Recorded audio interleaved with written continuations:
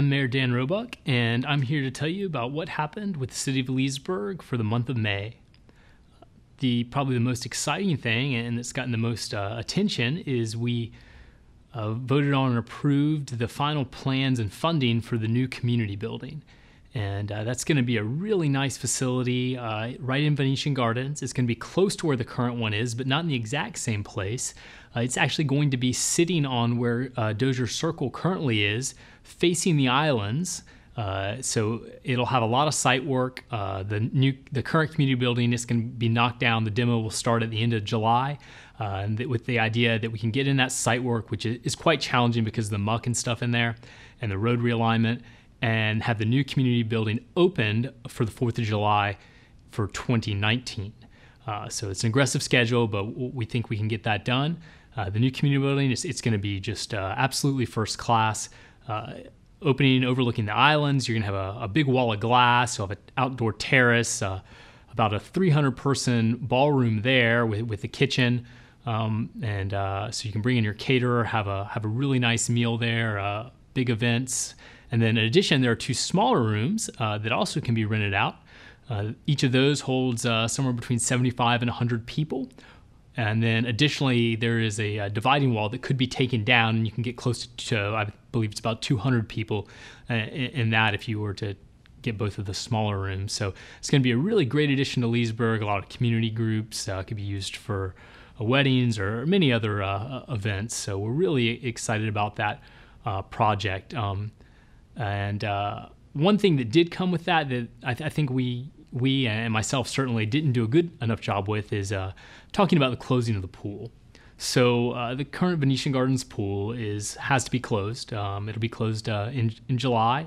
And the reason it has to be closed is it's where the new parking lot will be going. Now, that pool was built in the 1920s, and it's kind of on its last leg. The last couple of years, we've had to spend anywhere between $20,000 and $100,000 every year to get it reopened.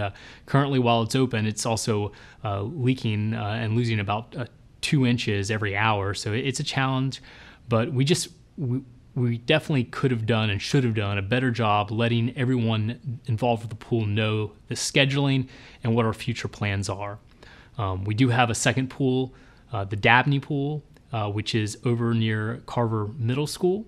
But that's a smaller pool and not really good for swim meets. So, and then in terms of a future pool, while no decision has been made exactly what we're going to do, we've talked about some different ideas, and we are committed to either late June or at the absolute latest in July to making a decision to let everyone know.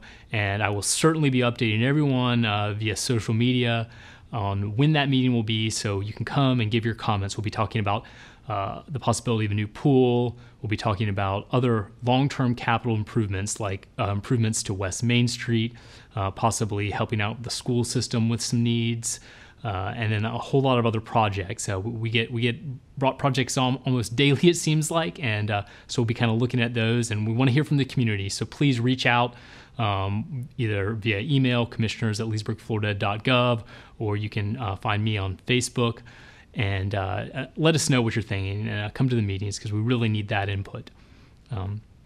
Then additionally for Venetian Gardens, and this is the part that I'm personally most excited about, and that's the new restaurant pad site.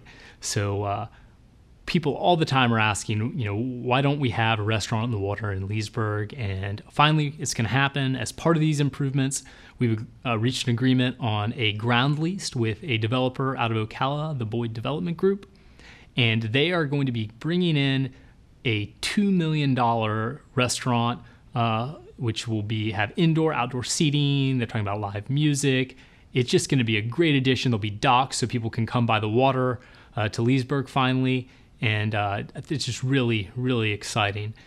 So looking forward to seeing that happen as well. We have a big problem in Leesburg with the homeless population. We have a lot of services, which in turn brings into a lot of the homeless population. And they've started hanging out downtown. Some of them are being aggressive, asking for money, sleeping on the sidewalks. And so we passed an ordinance that allows us to address some of those issues. So you'll no longer be able to sleep on the ground downtown. You can't have your stuff all piled on the sidewalks. You can't ask money for people when they're when they're at an ATM, when they're eating lunch out in one of the outside areas downtown. You can't anywhere in the city go up and aggressively ask for money. So if it happens to you, if someone approaches your car, they approach you at a store and you feel unsafe, please call the Leesburg Police Department and let them know. This is a complaint-driven system. But if you feel like it's an issue, you need to call. And with this ordinance, our police now have the teeth to start addressing some of this issue. So look for some improvements in that area shortly here.